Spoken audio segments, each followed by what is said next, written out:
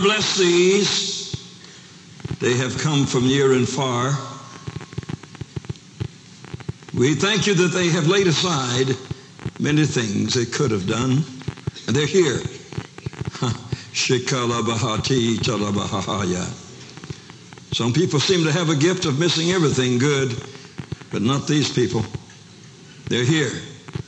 They didn't pile up excuses, they just came. We thank you for it. Now, Lord, let the waters run high and let them run deep.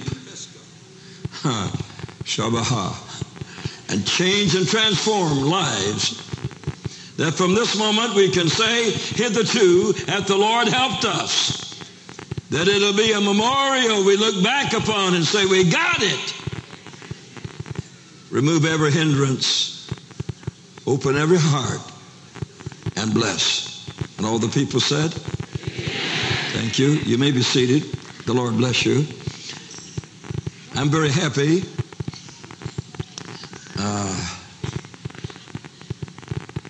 In a few days, we'll be sending our C-130 Hercules back into Europe, this time for Albania.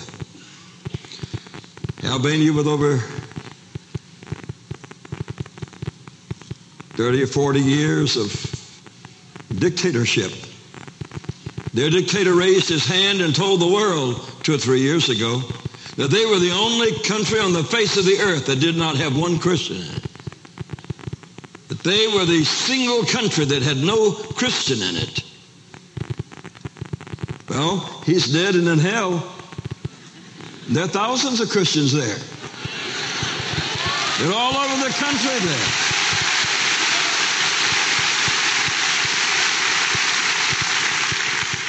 And we're sending them food because communism grinds you into powder. We've been negotiating and working with great wholesalers in different parts of Europe for this food in the last week or two. And we're ready to send that great giant of mercy into action and feed those people in Jesus' name. We know that our plane can't do it. It only takes about 30,000 pounds at a time. And so we're filling the ship down in Lake Charles, Louisiana tonight. It holds 10 million pounds. And we're going to really go after them. And I'm going over. The president has invited me to come over for an audience with him and has given us an auditorium to preach in. And so we're going over to bless that country. The devil thought he had it, and the devil lost, just like he always loses. Hallelujah!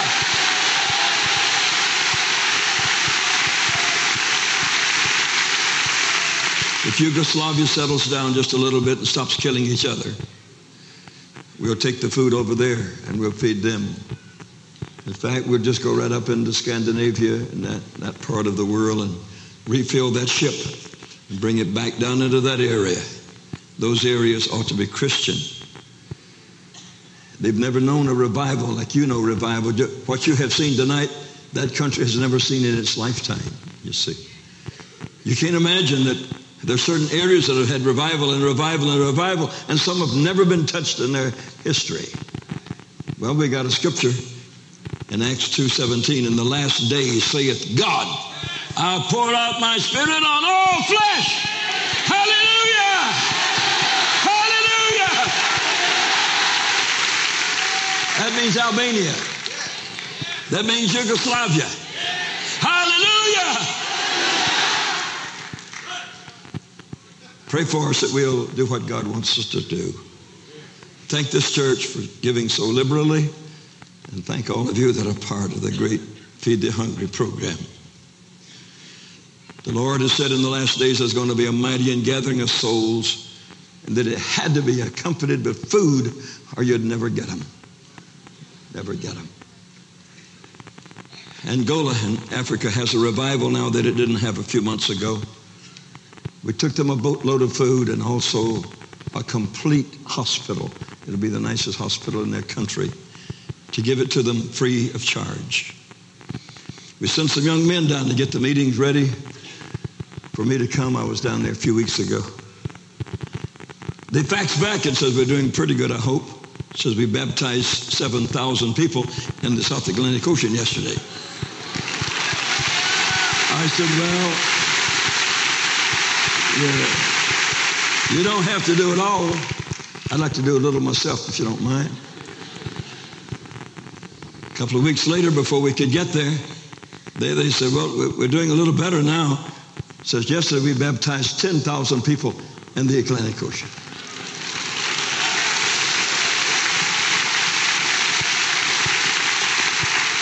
The young man that came out of Portugal, we said, go down and rent an auditorium and get ready for us, please. And he went down and rented the biggest thing in the country, seating 14,000 people. We had nobody, of course. He put out the ugliest handbill ever put out. It said miracles, miracles, miracles, miracles, and then gave the address of the stadium. The first night, 300 or 400 there, and they all got healed. Next night, 3,000 or 4,000 there, and now you can't get in there. God has given them revival. Hallelujah!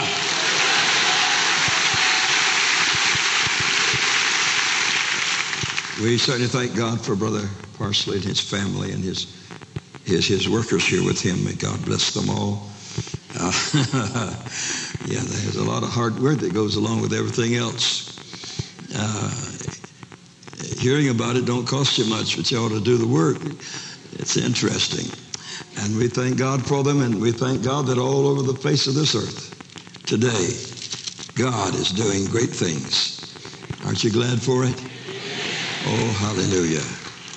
Tonight my message to you is entitled, The Preacher Married a Prostitute. I mean, he went and got her out of the red light district. He found her in there and got her, married her. The reason I'm preaching this to you, because I feel we have enough people here to change this nation. Yeah, we got more than Gideon's 300 here. They saved the nation. If we can get it through to you, we can save the nation. The first institution upon the face of this earth was the home. And in these last days, the devil is determined to destroy the homes of America and of the world. I have a new syllabus that just came out called World Family Targeted for Death. Targeted for death. You see, in what way are they targeted for death? Well, divorce. That destroys a family. Over the half of the marriages of this country goes to the divorce courts. And the devil sits back and laughs like a hyena. You know, that's the way he destroys. The home is the cement of society. You move the cement, it'll fall down. So it holds it together. And then abortion destroys a home. They kill it before it gets there. How in the world any human being of an average intelligence thinks it's all right to kill little children? I don't know. You have to have a crooked brain upstairs. Got a corkscrew for a brain. To think you can kill them. You say, well, when is a fetus an immortal soul? Well, when it's conceived, of course, stupid.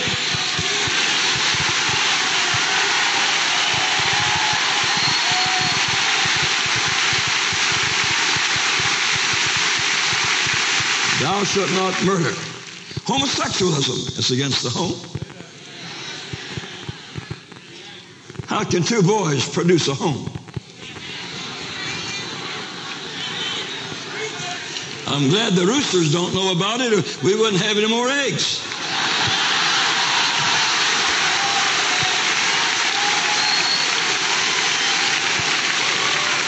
I hope they won't ever become rooster sexual.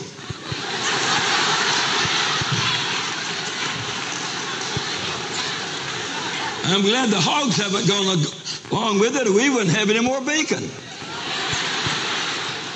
And if you let that bunch go too far, you won't have any human race. The lust of the flesh brings death. And then we have so many enemies of the home. We have the motion picture industry built to destroy the home. They can't have a three-way love affair. They can't produce a picture.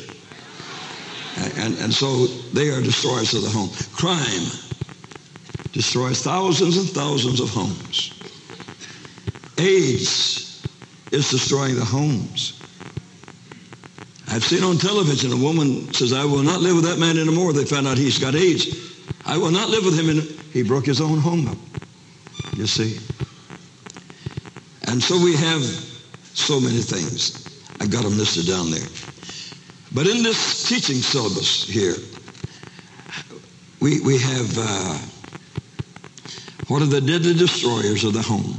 10 principles of marital bliss. 10 family hurdles. How to stay married. You say, what do you know about it? Well, my little girlfriend's down here tonight. We'll have been married 49 years in just a few days.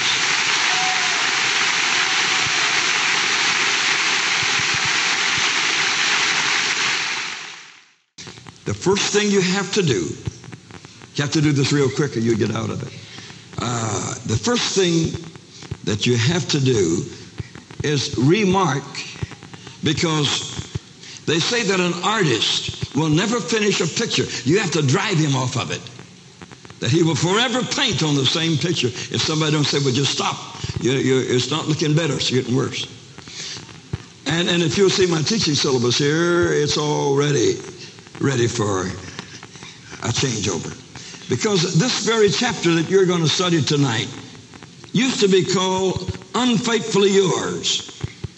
And I looked at that and I said, that ain't strong enough. But the preacher marrying a prostitute seems to be what I want to talk about. And so the first thing you'll have to do is change the title of the lesson that we're going to give you tonight. You should study on how to save the home of America. It's the most important thing we got. We have 18 lessons in here. Go after them and read those scriptures. And you'll see what we're talking about with this one here. All right? I'm going to read from the book of Hosea. So if you will keep your hand up if you haven't gotten yours, and if you have to, throw your shoe at one of them. He'll give it back, and he'll also give you the book. Verse 1. Keep your hand up until you get what you want. The word of the Lord that came to Hosea, who was the son of Beeri, in the days of Uzziah, Jotham, Ahaz, Hezekiah, kings of Judah, and in the days of Jeroboam, the son of Joash, the king of Israel. The beginning, say beginning. This is in verse 2. And the beginning of the word of the Lord by Hosea. And the Lord said to Hosea, go, take unto you a wife of the whoredoms. You go marry a harlot. And of the children of the whoredoms. For the land, now you're getting to know something.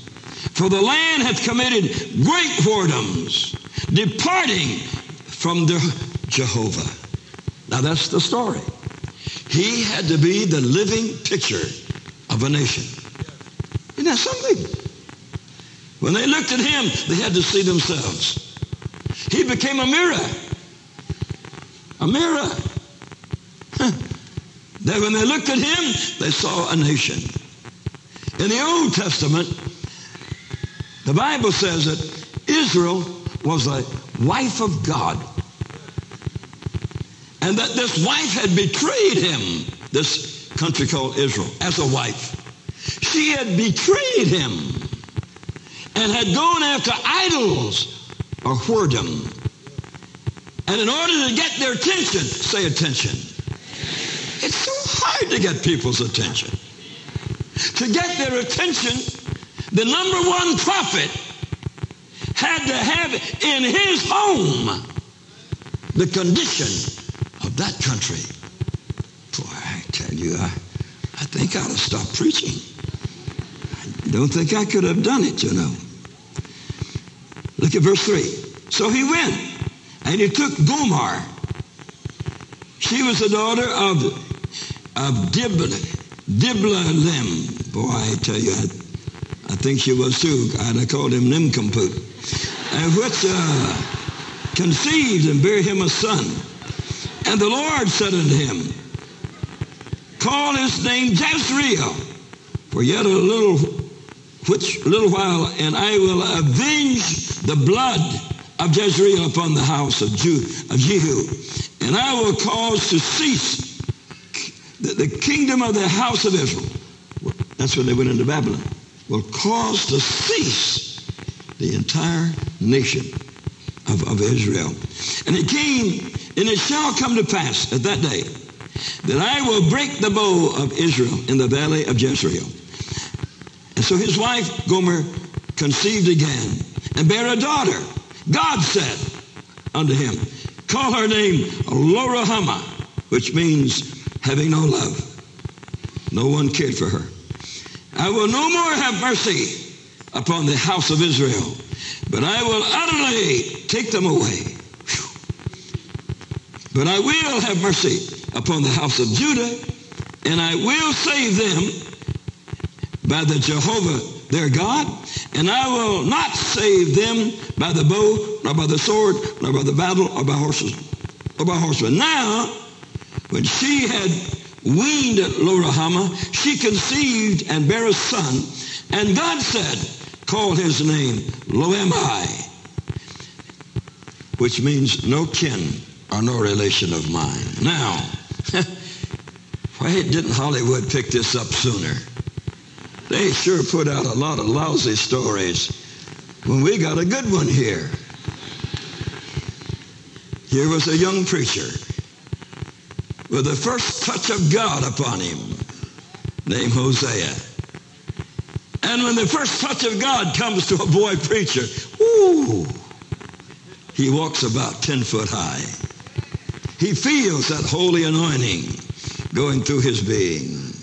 And he is so happy for the future of winning so many souls to Jesus. What a wonderful thing. Hosea, called of God to be a prophet of God. And then God spoke to him and said, boy, you know where the red light district is down here? Yeah. I want you to go down there and to marry a whore. Devil, you get behind me.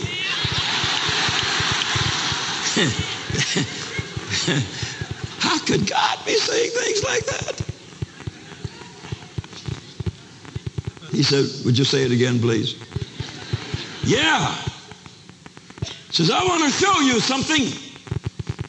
When this nation looks at you and you say the words that I put in your heart, they're going to see their condition. Talk about a movie theater. God created one, and it had one actor, Hosea the preacher. Did you know the world has always had the same amount of gossipers? For every 3 people, there are 2.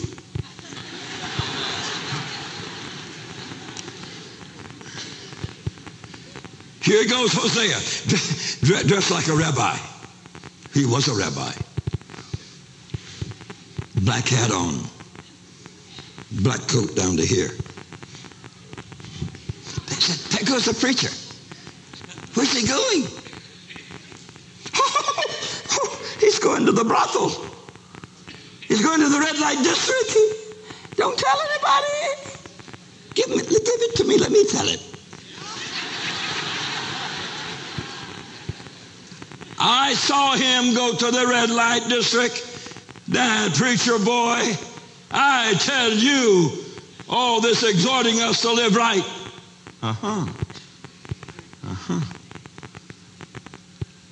Some preachers have had it rough in life, you know. Hosea was one of them. With all the idealism of a young minister, rising up to change a nation, and God says, go marry a whore.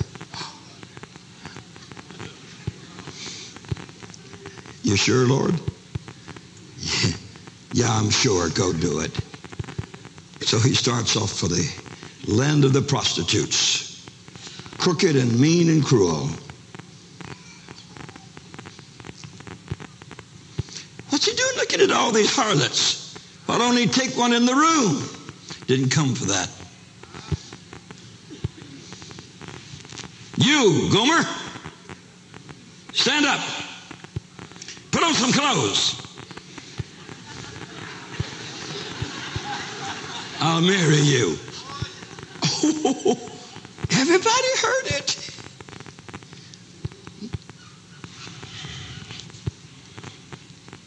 Did you say you were going to marry me? Yeah, God told me to marry you. What God?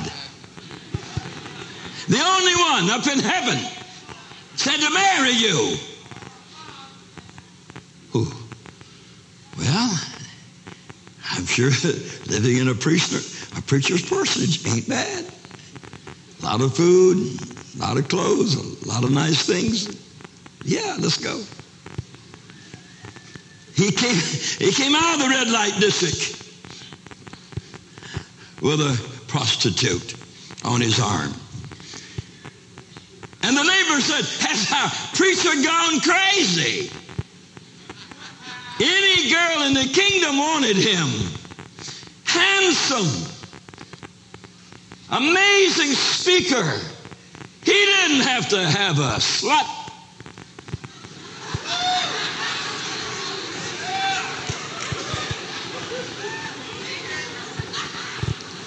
He took her to his house. He went to the great square, and with a sonorous voice he said, people of Israel, God told me that you had committed whoredoms, that you were worshiping idols. You're the wife of God, and you're worshiping idols. You're kissing Baal. You're falling at the feet of these dumb things that you've made. You have committed whoredoms. He told me to choose this woman to show you who you are and what you are. He's married to you. He's married to you. He's married to you.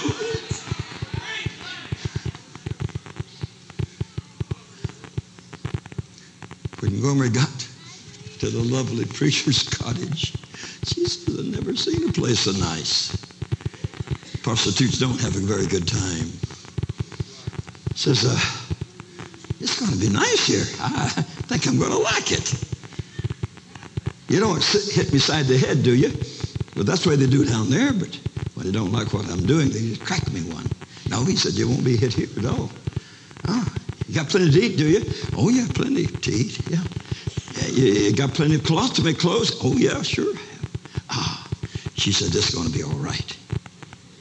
So she hurried around to put the house together to try to be a wife. And he went on one of his preaching tours to preach to the nation of Israel, telling them what he had done because God had commanded him to do it, to reveal to them who they were and what they were. They looked at one another and said, this is the strangest preaching we've ever heard. I think Moses would turn over in his grave if he heard this boy.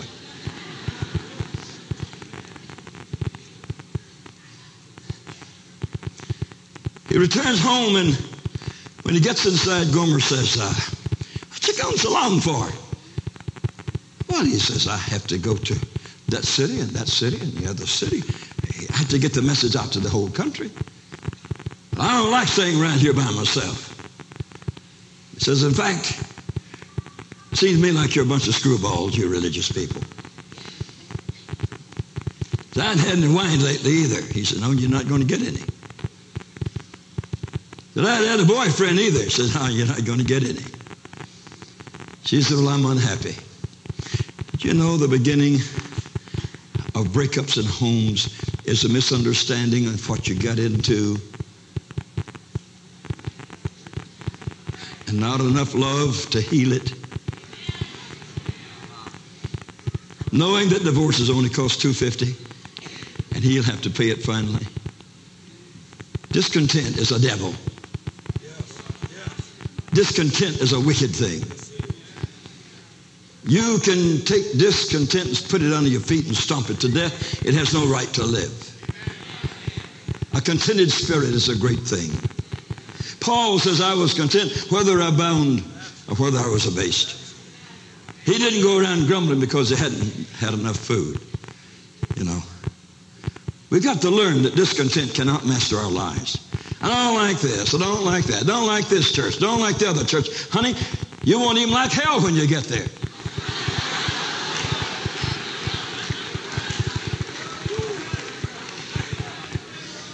Discontent is a terrible thing. It's the beginning of the breakup. He said, let's pray about it. She said, pray nothing. I'm mad about it. I thought this was going to be sweet and lovely, and you're going to stay here all the time. We were going to have a good lot of fun together, and you've been gone too much.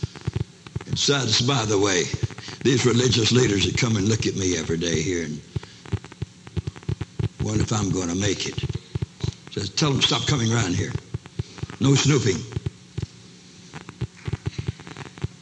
Discontent is a miserable thing. But God looked down upon this situation, and he did something about it. At the top of your page 25. Hosea's bitter destiny was to live before Israel their true spiritual conditions, revealing in the nation during his life, showing them what was prevailing within themselves. And he had it there. And his dramatic life opens up, astounding everybody. Astounding everybody. And then at the number 4 here, Gomer becomes dissatisfied. Thoughts give birth to acts. Acts give birth to habits. Habits give birth to character. Character decides the destiny. She grumbled. She pouted. She was sullen.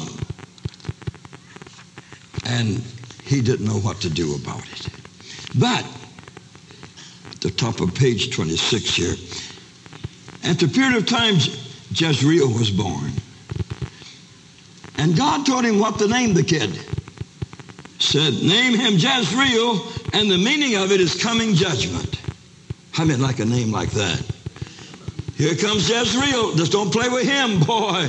You know what that name means. Yeah. Let's not have anything to do with that boy. His name means coming judgment. Stay away from him. He had a hard time. Hosea hoped. Say hoped. That the coming of a little child would bring joy into their home. He believed in it. But he soon discovered that the flaming passions of Gomer, with her desire for the ways of the world, her for the craving of the music and the dance, was so strong within her that she sought many sensual indulgences. That's in Hosea 2 and 7. She sought for many sensual indulgences. He begins to pray about it. Point 6. He begins to pray about it. And God said, Hosea, this is what happened to my people Israel. They became discontented with me. They said my religion wasn't what they wanted. That when they worshiped Baal, they could all get drunk, take off their clothes, and lay with any woman that was there and have a good time. And that this religion here is just too good. He said, I want you to go and tell the people the judgment is going to come upon them. And so here he went. Said, look at me, everybody. I'm Hosea, the prophet of God. Look at me. I married a prostitute because God told me to. Because you have prostituted the great religion of Jehovah God. And now she's unhappy. And says, God said that you got unhappy with worshiping him. She finds fault, and God says, you find fault. That the pagan religions give you so much flesh, all the flesh you can take. And God says, live holy.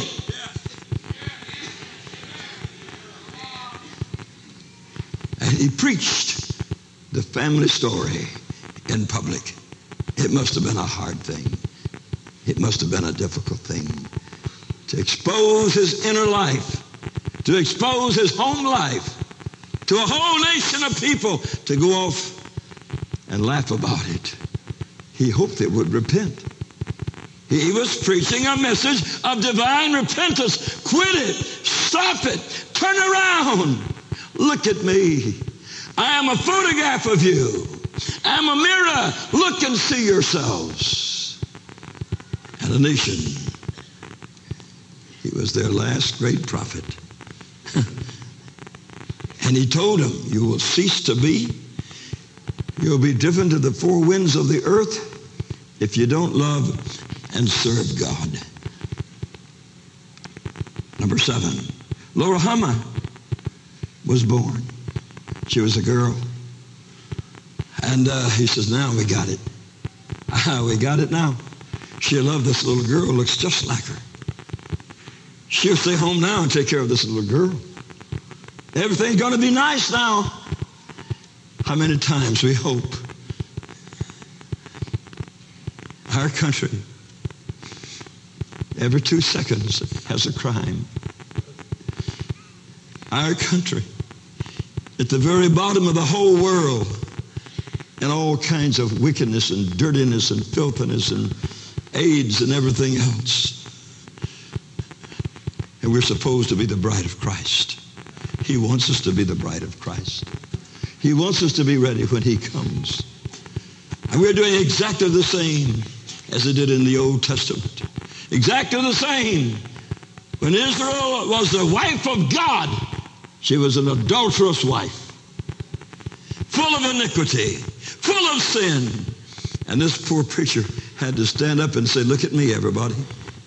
This is what you look like inside. This is God's picture of you. Very soon after Lo-Ruhamah was born, here was a mother who strayed away. She went down into the red light district again, and all the girls said, hey, thought you got married. Oh, yeah, I'm married. Says, pretty dull. Said, I'm used to having 4 or 5 men a night, not just one in a week. Says, pretty dull. Said, give me some liquor. I hadn't had any liquor in a long time. I had the old bird don't even believe in drinking good liquor. And when he would come back, those sweet neighbors of his would say, you know what she did while you were gone? He says, I saw her so drunk she couldn't walk. I saw her half clothed and so drunk until there was a man on each side and they were drunk too, wobbling down through the red light district. Is that right? Yeah. Well, so preacher, you ought to do something about it. Oh, thank you. I'll pray about it. You see. I doubt that people who've never had the real call of God understand or know the burden of being a man of God. You know, the stress that comes inside of you sometimes.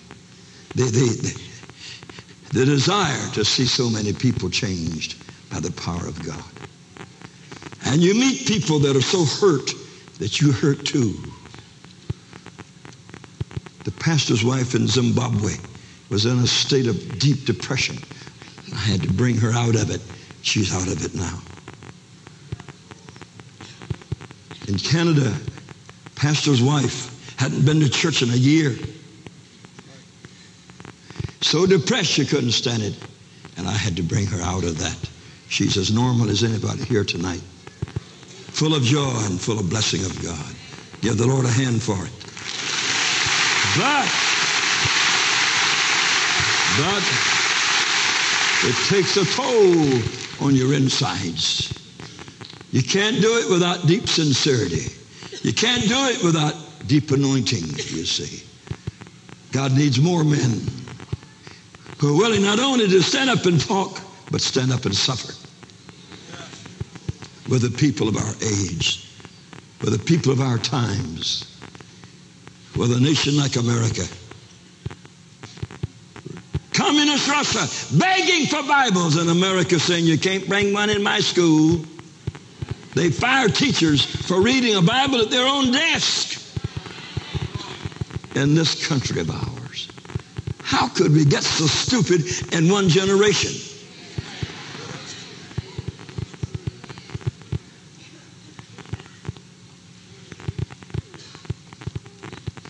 And every move they make is a blow at the home, because they know that the security of a nation is in the home.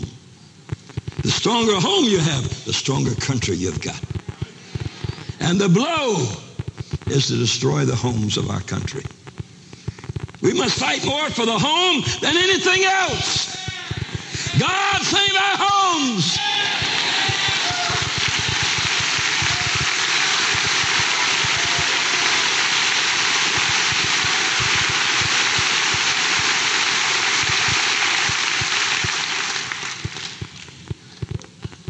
He heard these awful stories of his wife. He didn't sleep with her anymore. She had her own bed now. And a third child was born to them. God said, name him Lo-Ammi. Lo-Ammi means no kin, no relation whatsoever of mine. She had produced a child in harlotry.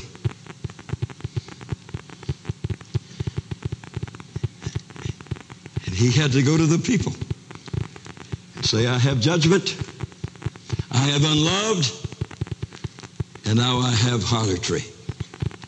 And he says, that's you. You don't love God. You're headed for judgment. And all these idols that you're married to, that you serve, and all these dirty, filthy priests of paganism leading you to hell. Look at my family and turn to God. What a picture. What an awful picture. He preached and he preached. One day, wiping the perspiration, he came down the little path to the preacher's house. There were the three children. He said, hi, dear one, so nice to see you. I'm home for a while. It is so good to see you. Where's Mama? Oh, we don't know. She hadn't been here in a long time. Oh, what happened? We don't know. She took her clothes and left. Oh, who cooks food? Oh, the neighbors. They cook food for us. Who puts you to bed? Oh, the neighbors come put us to bed. Oh, and she's gone. And he sat down and he wept. And God said, get up from there. Go into the plaza and tell my people of Israel they're gone. They're gone from my temple. They've gone from my presence. They've gone from my love. Tell them your wife has gone to the whoredoms, and so have they. Nobody can preach like a preacher who's gone through it. Yeah, that's gone through it. That's tasted the bitterness and knows how to talk about it. And he preached to that nation. Oh, his neighbors, wonderful neighbors, just like yours. They were so glad to tell him, oh, I saw it over here, and I saw it over there, and I saw her down yonder. Ooh, I tell you. And he bowed his head. God would speak like thunder inside. Go and tell Israel they're running after this idol and that idol, this mountain, that valley. They're running to worship evil, and they will be condemned, and they will be damned. And they all knew his story, the sad story of a preacher who married a prostitute. And he said, that's Israel. It's not me. I'm only the picture of it. I'm only the mirror that reflects you. Maybe America needs some preachers like that today. We've got enough televangelists that are just playing around with the game. We need men who weep and mourn. We need those that will cry out against the sins of our times. They tell me that in many churches, they don't preach about hell anymore. It's just a wee bit unpopular. You better tell the truth, because that's where you're going, you see. So it went on. For how long, I don't know. But the bitterness was terrible. And every time he parked his old body for a little while, God said, go tell it again. Israel is just like your family. Away from me that I loved and bought. I bought her. She is my wife. She's gone. One day sitting on a porch, point number 10 on page 27. One day he was sitting on a porch and something happened. In number 11 it says what happened. A neighbor came, good neighbors. You could do without some of them. They came and said, preacher, what was the name of that wife you used to have? Gomer. Oh, that's what they said down there. Down where? Oh, there's a woman being auctioned off for the highest price. Down in the square here. But says she looks awful. Her hair is all down. She has very little clothes on. She has no shoes. Her head is down. Some big guy says he owns her. And he's auctioning her. He's selling her right now. And you say her name was Gomer? Yeah, but I don't think it's your wife. But anyway, I just want you to know about it. The preacher put on that preacher's hat and that preacher's coat. And here he went. He got down to the plaza, and on a stand about that high was a woman with her head down.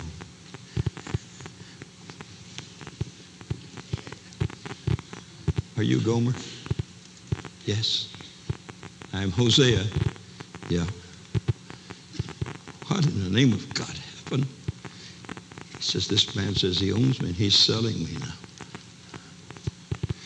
You say that don't happen today? It's amazing how ignorant the whole of America is. And most of the world, when you get a girl, you bring big offerings and gifts to the daddy, or you don't get her.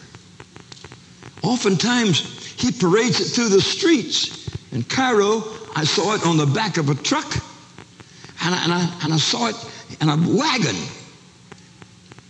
what he was giving to the father for that girl, you see. Most of the world, India, Africa, you pay for the girl. You don't get her free. He don't feed her for 15 years free. You pay for her. It's called dowry. And sometimes you stay broke for 10 years paying the thing off. Dowry. I personally, in the great hinterland of Asia, have seen many slaves, not a few. In every horse inn where we slept at night, there'd always be a slave girl doing the menial work there, cleaning toilets and things like that. And I went to a slave market. They said that was the day. One day a week they sold slaves. And I went to the slave market personally, and I saw them sell little girls. The cheapest one that day was about 75 cents American. She wasn't worth much. She was stunted and about this big. The best one that looked the strongest sold for about $7.50. And those men grabbed those girls and let them out of their slaves until they died. Women ought to serve God He's all that keeps you out of slavery.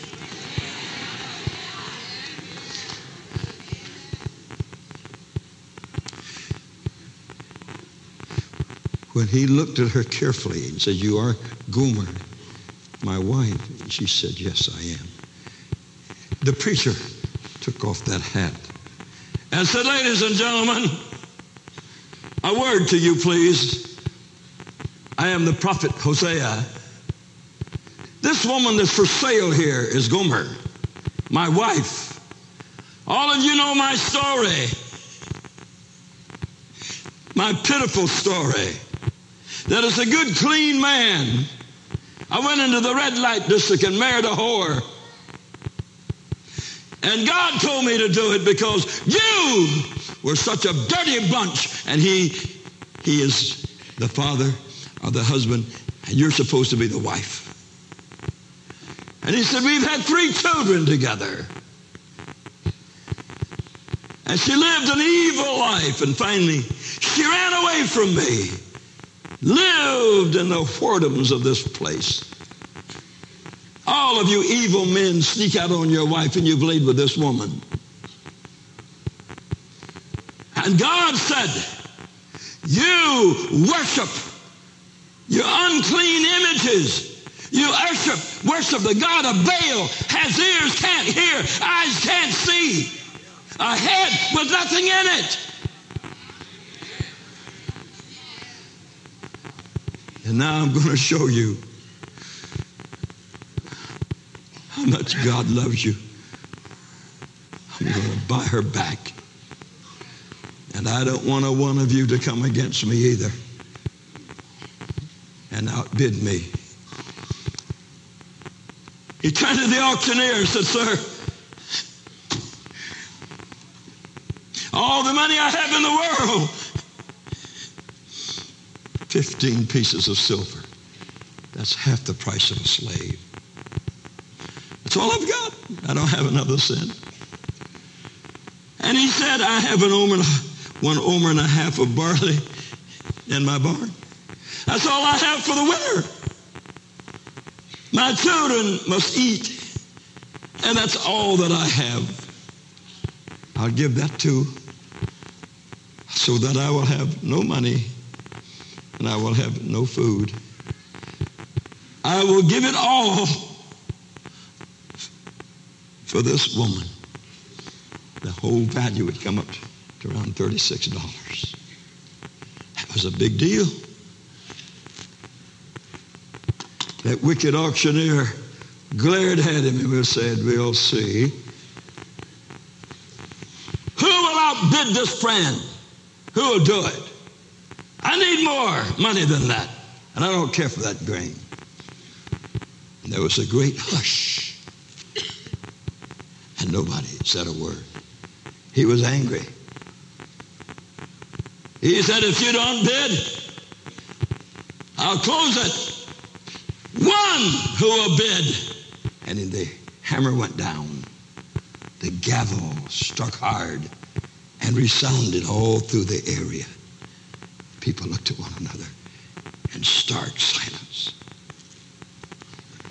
He said, "2!" And the gavel went down.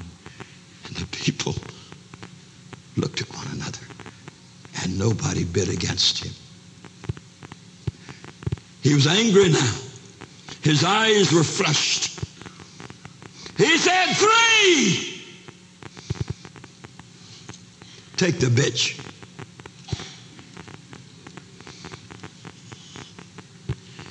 And everybody gasped. And they saw him reach up tenderly and help her off the stool where she was standing when she was being sold. He said, "Gomer, it's a little chilly. Take my coat, honey, so you'll be warm." And he put his arm around her, and they walked down the lane toward his house.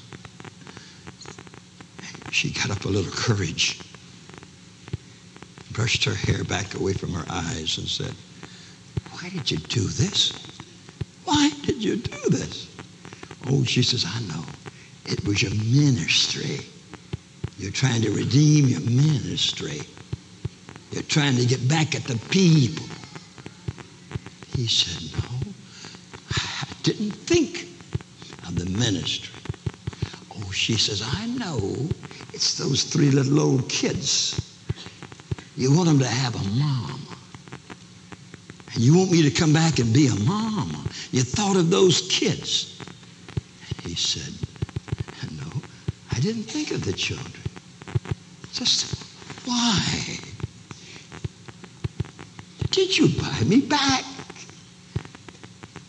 He pulled her a little closer and said, because I love you. I love you. No one else loves you, but I love you. She didn't understand it. They got to the house, and there were the 3 children. They said, what you got there? What kind of a thing is that you got with you? She'd been gone too long, you see. He moved his coat from her and said, darlings, this is your mother. This is Mama. She's come back home. She's going to love all of us. She's going to be a good mama. She says, I know she looks bad right now. We'll go in the house and she'll take a bath and she will comb her hair. And she will put on some new clothes that I bought for her, believing she'd come back.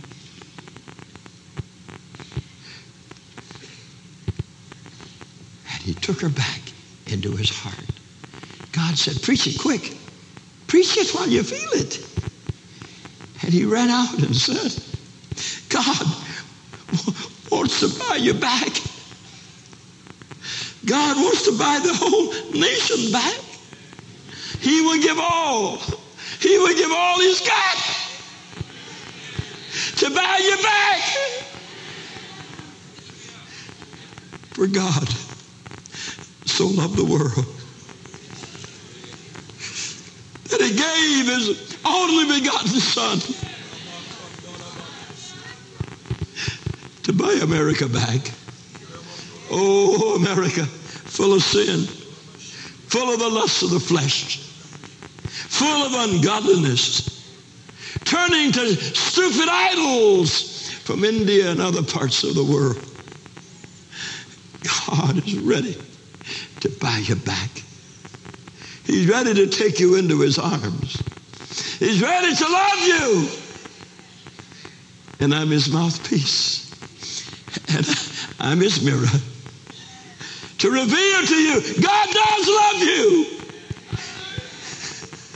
He still loves you. He loves this nation. He doesn't want this nation worshiping other gods. He wants you to worship Jehovah.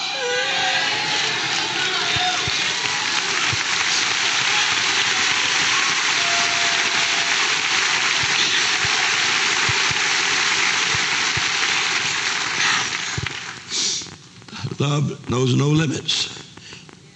It'll go all the way. Love unites broken homes, broken hearts, and broken countries. We have one message for this great land of ours on this Independence Day. Come back to God. Come back to God.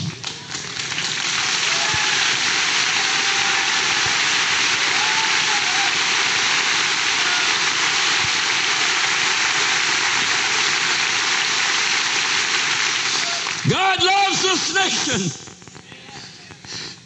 It was a wilderness for thousands of years, and God protected it and kept it for you and me. Why should we have the whoredoms on our TV screen, written in the pornographic books and magazines? Why should we do it when he loves us so much? He loves us so much. He will forgive us of our backsliding. And then he adds a note, if you don't, Jezreel will get you, judgment. Laura Hummer will get you, unloved. And lo am I will come.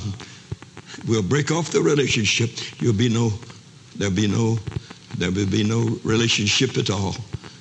You'll be children of adultery, doomed for hell. Don't do that.